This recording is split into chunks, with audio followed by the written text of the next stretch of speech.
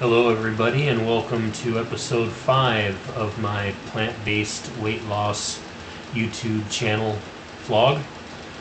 And this is part 2 of my discussion on the horrible ulcerations and wounds that I had on my left shin and foot, and to a limited degree they still exist on the left foot.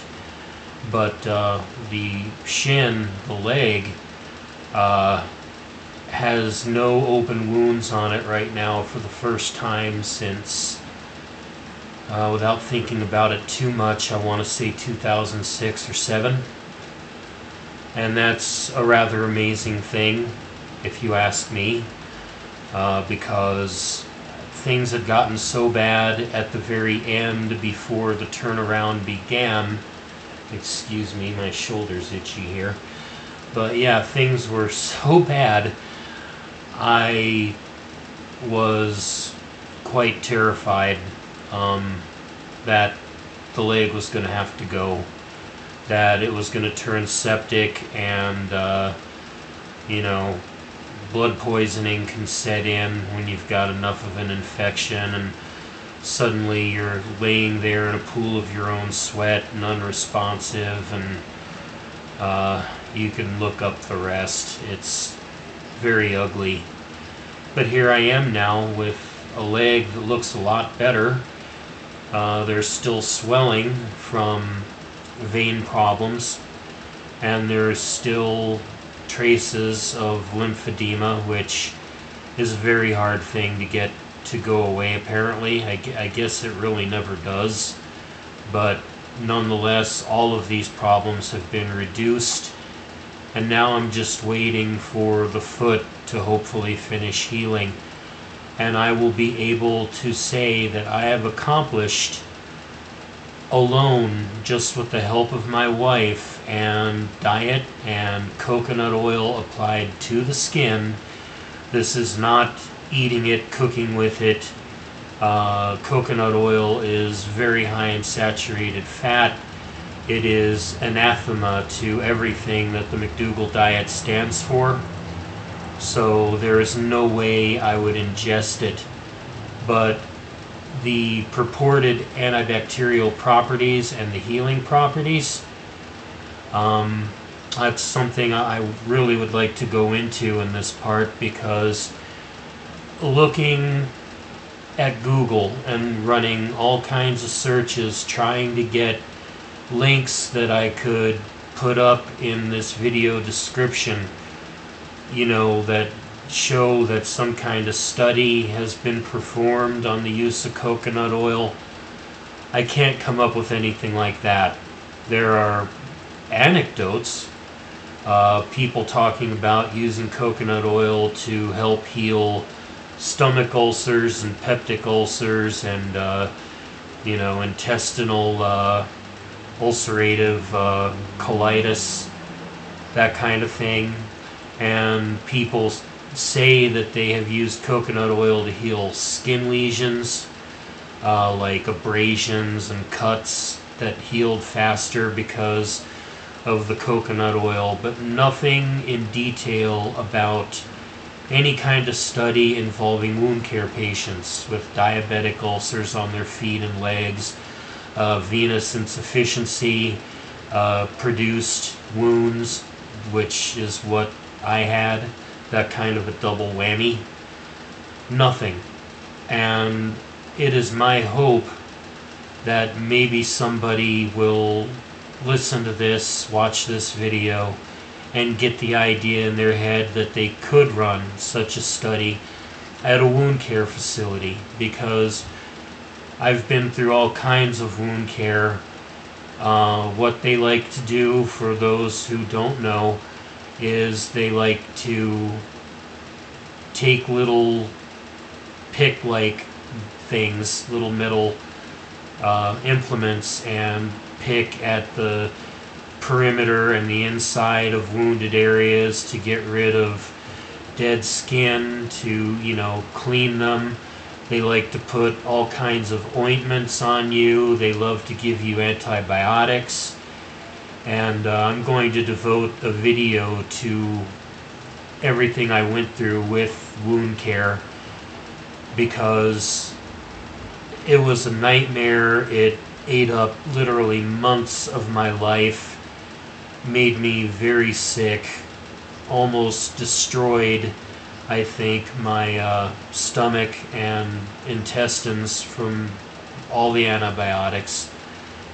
Had I known from the start that how much the coconut oil would have helped, and had I had the wherewithal to commit to the McDougall plan and eat the low-fat, starch-based diet, I could have saved myself so much hassle and money and heartache. But what I wish would happen is that some wound care facility somewhere would give consideration to a controlled study where they treat some of their patients with coconut oil in addition to what they believe are the regular gold standard treatments, and perhaps convince some patients to try a McDougall style diet, and then another group where they just do what they normally do. I would love to see the difference. For me, it's been amazing, and even if eventually, because of the circulation being bad and having no way to go in and have surgery done on the veins, I know there's a laser surgery that can repair busted vein valves. I know there are other things that can be done which will help the internal aspect.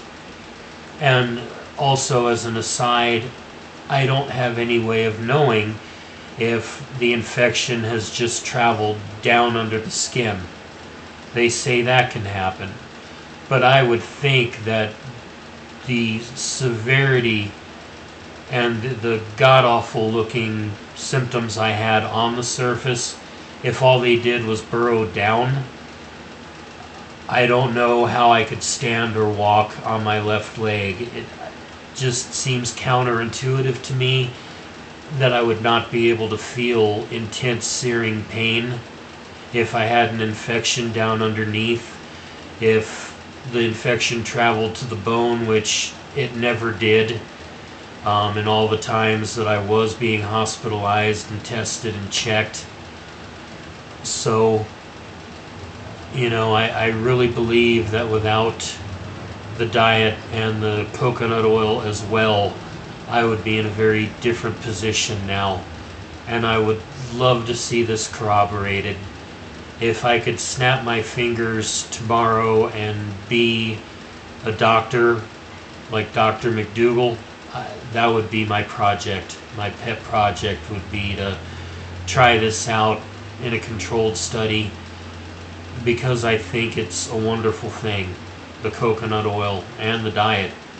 And anybody out there watching this who maybe has a parent or a grandparent facing this kind of issues, really, go to the McDougall site, which I have linked in every video. Check it out.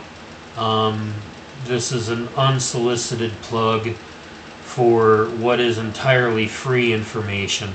Of course, Dr. McDougall does publish books and DVDs which you can buy for educational purposes. He's got cookbooks, but in a way all of those products are redundant because there are hundreds of recipes right on his website.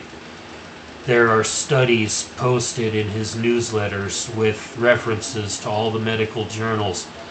This is not just Dr. McDougall saying, well, I think and I believe, like a lot of so-called experts like to do, and then they don't bother to source what they're saying with peer-reviewed literature, or if they do, like is the case with some of these paleo gurus, the studies which they show are hideously performed and are actually rather meaningless. if you watch through the video series done by Primitive Nutrition, which I also link in every video, if it's your kind of thing to watch lectures and want to be educated about this sort of thing, you'll learn how much dishonesty is employed by those, excuse me, one moment, how much dishonesty is actually employed by those who want to apologize for the, saturated fat consumption and the meat and dairy consumption and so on. Everything that you get in terms of information on the McDougall site is real. The Star McDougallers section is full of real people with whom I've, had discussions in the forum there. This is no lie, it's no joke, and anybody out there, whether or not they have insurance, whether or not they can afford all kinds of fancy medical treatments, I would think that it would be a much smoother, less costly, less uncomfortable alternative to go ahead and just change one's way of eating, to still continue to consume delicious food, but in quantities that you're comfortable with, and to know that regardless of your personal situation with how well you can move around, how much you weigh, how mobile you are, that the weight is going to come off, because there is no fat there to bog down your system and make it hard to digest the food and to be retained by the body. It's primarily complex carbohydrates, which are our natural fuel, which the body burns off as second nature, and it's just truly wonderful. I still have a left leg and foot only because of this diet, and it is my belief also the use of the coconut oil. So if you've got ulcers, buy some. It's only like, goodness, for a number of different reasons. I'm kind of low on sleep, so excuse the yawning, but it's about $12 to $15 for like a 16-ounce container at the most. You can get it online cheaper.